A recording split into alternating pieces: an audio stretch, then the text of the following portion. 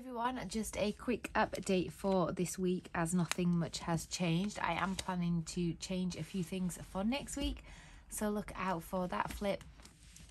But in the meantime, I have just been using her as she is. I have changed a few pictures and things.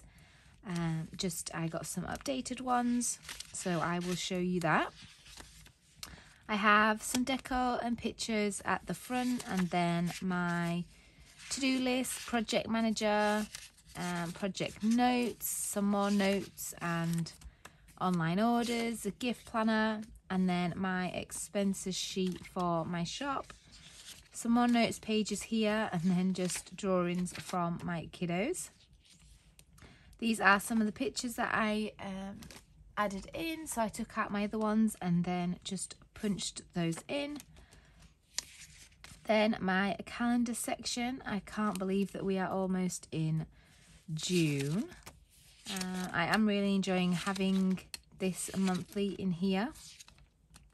So this is how May is finishing up, and then we will be into June, which I still need to plan for.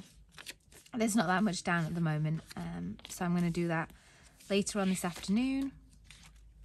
And then I have the whole rest of the year in here with some sticky notes on the back. My weeklies, I may take these few out, maybe tomorrow, but I am still using these from Peanuts Planner Co, and I'm really enjoying those. I only have a few of those in there, so I need to add some more, and I do need to add more dailies as well. So I usually do a flip on my Instagram of the whole month of dailies, so when I've filmed that I will take all these old ones out and then add some blank ones in for June.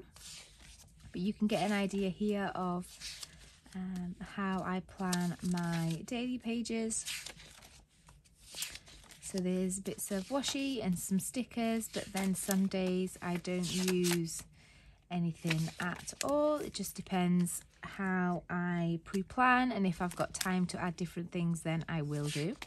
This is today. My kiddos are on a half term from school, so we don't have much going on. This is an old picture, but this is a new one that I added in. And then we have my personal section. So I've got my bucket list here, my memory sheet, and then my reading log. So I'm hoping to finish book 100 today. So hopefully I would have done that by the time this video goes live. I've got my reading tracker and then my journal tracker.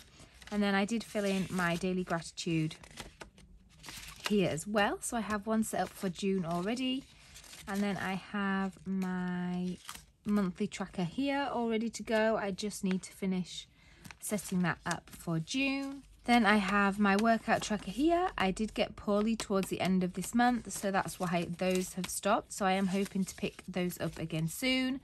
And then I have my cycle trackers and my health logs at the back, along with a weight tracker as well. And then my kids section at the back, as always, school stuff, and then they've been sick as well, so their health logs have come in handy. Height and weight tracker, and then pet information at the back. I just use health logs for that as well. And then my little pouch here with my drawing. I still haven't replied to this party invitation, so I need to do that. And then the same sort of things in my pockets.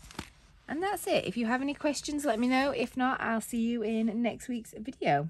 Thanks for watching. Bye.